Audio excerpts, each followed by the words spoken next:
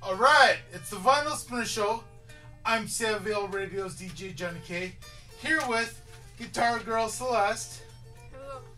And hey, for the record, again, for all you people who tune in just to hear the news on my show, have you heard? The government. Oh, I'll just read this. The title of this article. Proposed online monitoring comes down today. This was yesterday. So I didn't hear word if it were totally approved or whatever.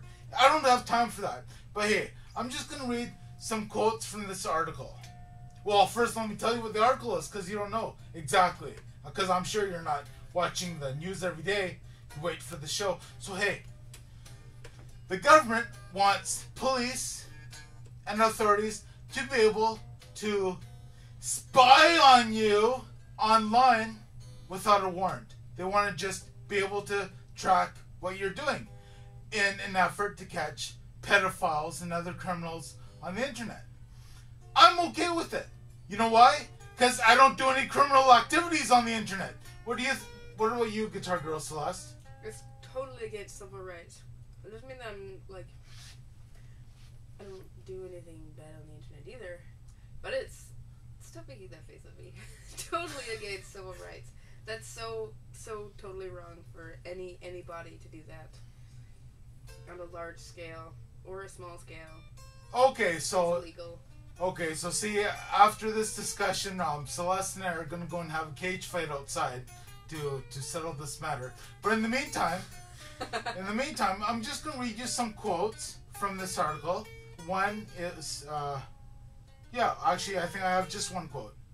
It says, if the government wants to stop child pornographers, they should write legislation that targets child pornographers. But instead, they're targeting every Canadian. Exactly. But here's my argument.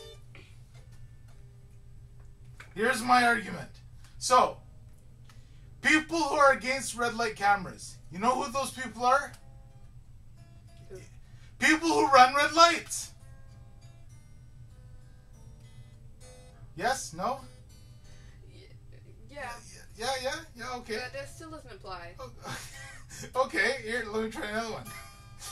What about when you go to a store to buy a scratch and lose ticket and they have everything covered with glass, insinuating that I might want to steal one of those? Is it not infringing on my rights for you to explicitly be signifying to me that, hey, you might be a criminal, so you have to look at these tickets under this thing of glass because we think that you might steal it? Yes, but we don't put children on the internet on display for pedophiles to look at. That's the government's not going to put child pornography on the internet. No, they're not. But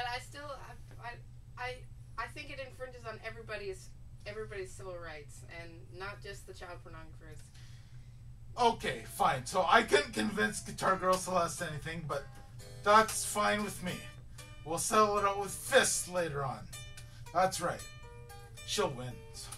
Anyway, but I just like to state then, I have nothing to hide, and I'm perfectly okay with people spying on me, because I don't give a crap if a cop knows that I like to watch naked women fighting to the death online. I really don't care. And I don't care if everyone from here to Langley to Maple Ridge knows that.